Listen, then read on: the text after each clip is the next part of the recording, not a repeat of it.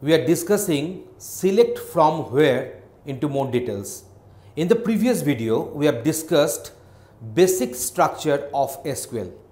So there also we got one idea that SQL query will be having select from where these three clauses in this order in the query.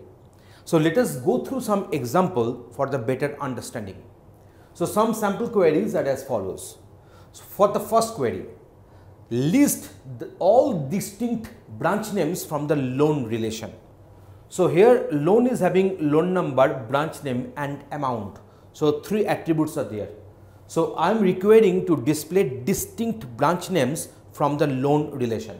So the query will be like this: select distinct B name from loan. So in this way I can get the distinct list. That means if a branch name has got repeated for multiple number of times, in the output that will come once. But in the second query, where we have replaced this distinct by the word all, so select all branch name from loan. So here we are allowing duplication of branch names in the output. So if a branch name has got repeated twice, then in the output also that very branch name will be coming twice.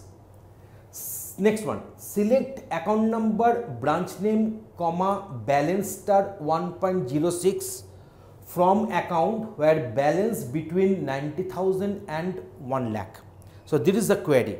So what is the query? The query, if you want to write the query in English, then it will be something like this: list account number, branch name and adding 6% interest to the balance from the account relation for those accounts having got balance in between 90,000 to 1 lakh. So in this way the query has been written. So here we have written one algebraic expression with the select clause, that is balance into 1.06. In this way also we can go for subtraction or addition or division or something like that. So here you can go for balance star 1.06. So 6% interest is getting added with the balance. And where balance between 90,000 and 1 lakh can also be written in this way, where balance greater than equal to 90,000 and balance less than equal to 1 lakh. So that is another way to write the same thing, but that is a very smarter way to write. So where balance between this and that. So this is our third query we have discussed. Let us go for the another query. Select CNAME, comma, loan dot loan number, comma, amount from borrower, comma, loan. So let me come to the borrower and loan at first. So borrower is having this customer name and loan number, and loan is having this loan number, branch name and amount. Here you find that this loan number is common between this borrower and loan. Now the thing is that as we are writing two relation names after from, in the previous video also we have discussed that these two relations are getting joined by the Cartesian product.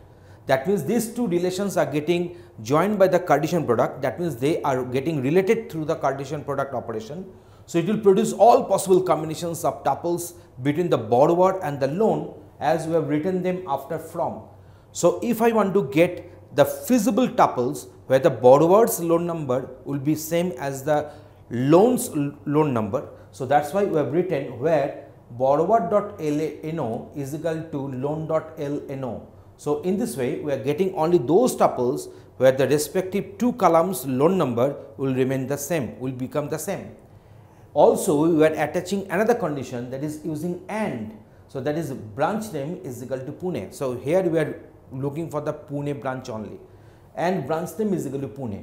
So this is our Cartesian product, and here we are getting only the feasible tuples where the loan numbers are same, and this branch name is equal to Pune is another condition we are including in the predicate, and we require to get the column outputs as the customer name and this loan number. Now the thing is that LNO is common between both loan and borrower, as I told you earlier. So borrower is having LNO and this loan is also having LNO. So here this CNAME can only come from borrower, because loan does not have the CNAME, only borrower is having the CNAME. So instead of writing CNAME, I can also write borrower.cname. So that will also work. In case of amount, you can see that loan is having amount, but borrower does not have any amount field. So instead of writing amount, I can also write loan.amount. So there is no ambiguity because that attribute is coming from one relation only. But here this LNO, it is coming from both the relations, their loan and the respective borrower. So I should be mentioning explicitly that from which relation, from which table we are taking this loan number as output. So that's why we have written borrower.loan number. The thing is that as this particular condition is there under the where clause, so here if you write borrower.loan number, then also I'll be getting the same output, because borrower.loan number is equal to loan.loan number was one of the predicates, one of the conditions in our condition set under where clause. So in this way we have discussed that how this select, how the from, how where can have the different arguments we can pass. They are not arguments, actually we are writing the different expressions we are passing. So this is our where clause, from clause and select clause. So I think now you are getting this idea, and in the next videos we will be discussing more on SQL. Please watch all of them, and thanks for watching this one.